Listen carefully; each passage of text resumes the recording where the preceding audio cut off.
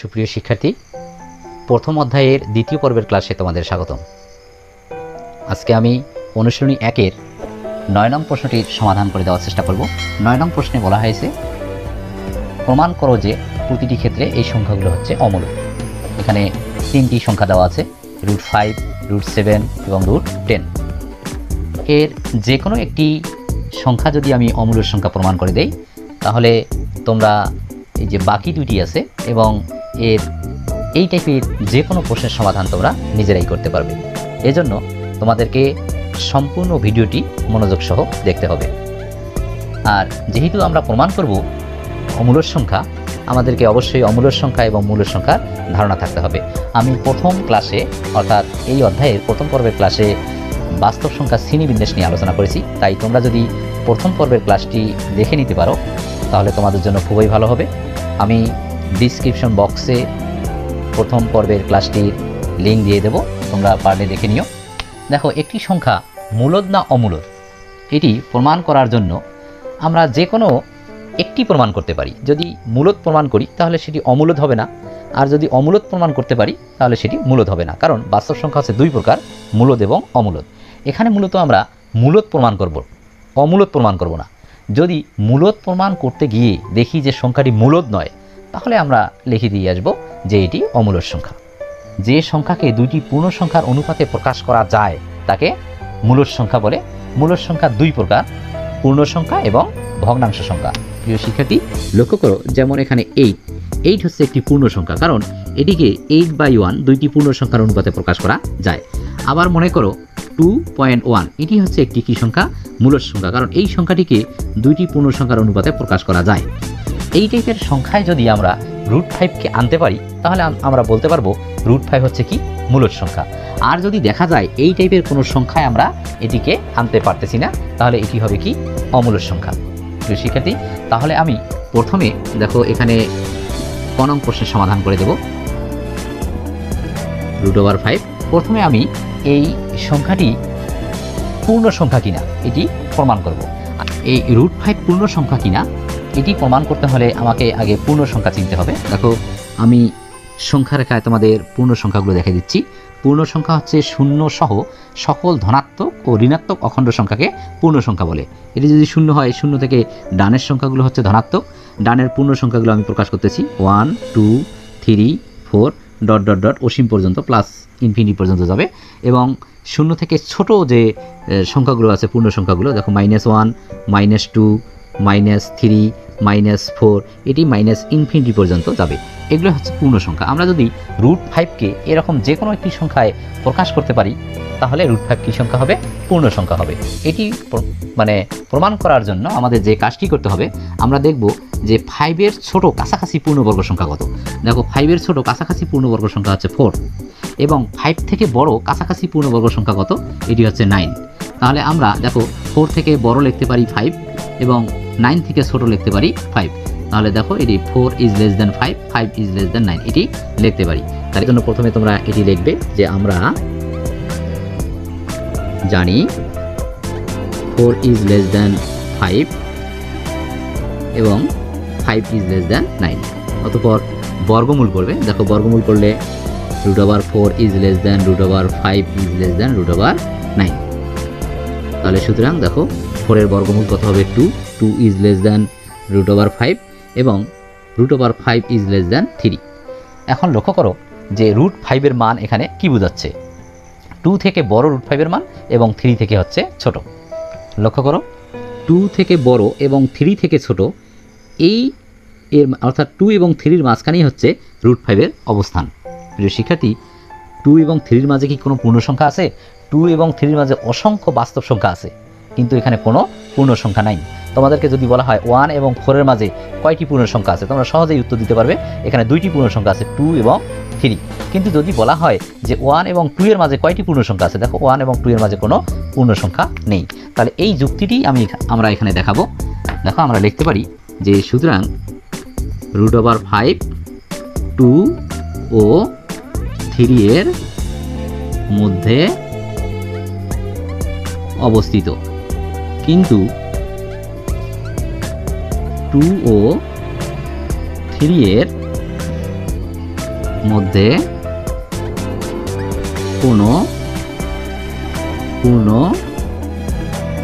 সংখ্যা নেই।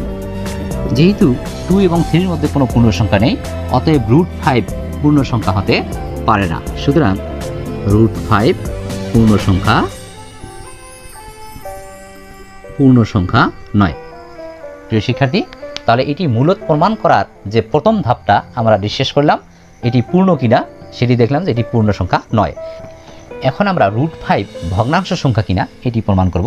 তাহলে ভগ্নাংশ সংখ্যা আমাদেরকে চিনতে হবে। দেখো, আমরা একটি ভগ্নাংশ সংখ্যা লিখি 3/5, এটি হচ্ছে ভগ্নাংশ সংখ্যা। কিন্তু যদি লিখি 9/3, এটি কি ভগ্নাংশ সংখ্যা?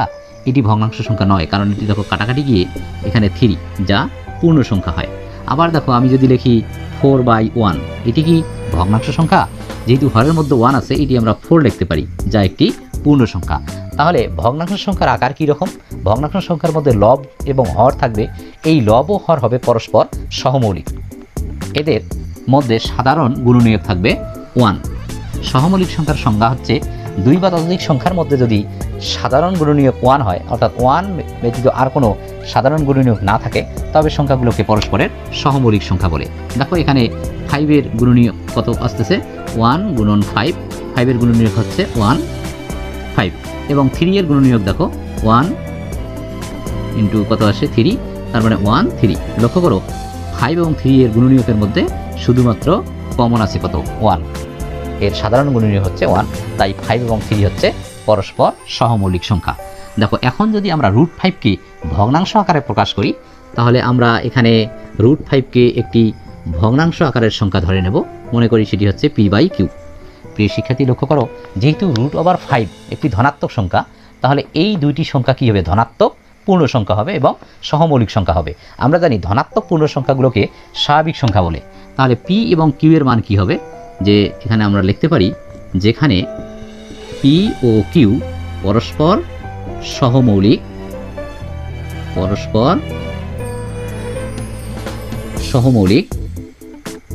তাহলে ধনাত্মক পূর্ণ সংখ্যাকে আমরা বলি স্বাভাবিক সংখ্যা, বলতে পারি পরস্পর সহমৌলিক স্বাভাবিক সংখ্যা। এবং কি লিখতে পারি? q এর মান অবশ্যই কি হতে হবে? 1 থেকে বড় হতে হবে। q is greater than 1। এবার যদি উভয় পক্ষে আমরা কি করি? বর্গ করি, তাহলে এখানে হবে বাম পক্ষে পাবো 5 এবং ডান পক্ষে আসবে p²/q²। এখানে লিখতে পারো যে উভয় পক্ষে বর্গ করে। এবার যদি আমরা উভয় পক্ষে q দ্বারা গুণ করি, দেখো এখানে হবে 5q, বাম পক্ষে পাবো 5q, ডান পক্ষে পাবো p²/ এখানে পাবো q, কারণ q দ্বারা গুণ করলে q আর q² কাটাকাটি করে এখানে নিচে হরের মধ্যে থাকবে শুধু q। প্রিয় শিক্ষার্থী, এখন লক্ষ্য করো, দেখো q এর মান কি হবে? 1 থেকে বড় যে কোনো স্বাভাবিক সংখ্যা হবে। এখানে q এর মান যদি তোমরা 1 থেকে বড় যে কোনো স্বাভাবিক সংখ্যা বসিয়ে দাও, তাহলে দেখো যদি 2 বসিয়ে দাও তাহলে কত পাচ্ছ? 10 পাচ্ছ। যদি 3 বসিয়ে দাও তাহলে 15 পাচ্ছ। যদি 4 বসিয়ে দাও তাহলে 20 পাচ্ছ। এই সংখ্যাগুলো দেখো স্পষ্টই কি সংখ্যা? পূর্ণ সংখ্যা। তার মানে 5q এখানে হচ্ছে স্পষ্টই পূর্ণ সংখ্যা। কিন্তু p ও q পরস্পর সহমৌলিক হয়, এখানে কাটাকাটি যাবে না এবং কোনো পূর্ণ সংখ্যা আসবে না। এটি একটি দশমিক সংখ্যা হবে। তোমরা p ও q এর যে কোনো সহমৌলিক মানের জন্য এখানে যদি মান বসিয়ে দাও, দেখা যাবে এখানে অবশ্যই একটি দশমিক সংখ্যা আসবে। তাহলে আমরা দেখতে পারি যে এখানে স্পষ্টই 5q একটি পূর্ণ সংখ্যা, কিন্তু এই p²/q পূর্ণ সংখ্যা নয়। কেন পূর্ণ সংখ্যা নয়? যেহেতু p ও q পরস্পর সহমৌলিক এবং q ইজ গ্রেটার দ্যান 1। তাহলে দেখা যাচ্ছে যে এই দুইটি সংখ্যার একটি হচ্ছে কি? পূর্ণ সংখ্যা, আর একটি দশমিক সংখ্যা। তাহলে পূর্ণ সংখ্যা কখনো একটি দশমিক সংখ্যার সমান হতে পারে না। তাহলে যেহেতু পূর্ণ সংখ্যা দশমিক সংখ্যার সমান হতে পারে না, এখানে এই 5q কখনো p²/q এর সমান হতে পারে না। সুতরাং তোমরা লিখতে পারো যে সুতরাং 5q এর মান p²/q এর সমান হতে পারে না। অর্থাৎ কি লেখা যায়? 5q is not equal P square by Q. দেখো এটি যদি সমান না হয় তাহলে এটি আমরা পেয়েছিলাম কোথা থেকে? দেখো √5কে আমরা পি বাই কিউ আকারে ধরে নিয়েছিলাম। তাহলে সুতরাং √5কে পি বাই কিউ আকারে বা দুইটি পূর্ণ সংখ্যার অনুপাতে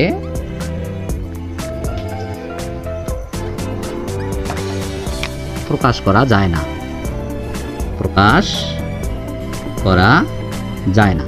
দেখো যদি √5কে দুইটি পূর্ণ সংখ্যার অনুপাতে প্রকাশ করা না যায়, অর্থাৎ এটিকে যদি ভগ্নাংশ আকারে প্রকাশ করা না যায়, তাহলে এটি মূলদ সংখ্যা নয়। দেখো যেহেতু এটি ভগ্নাংশ সংখ্যা না, এটি আবার পূর্ণ সংখ্যা না, তাহলে এটি কি মূলদ সংখ্যা নয়।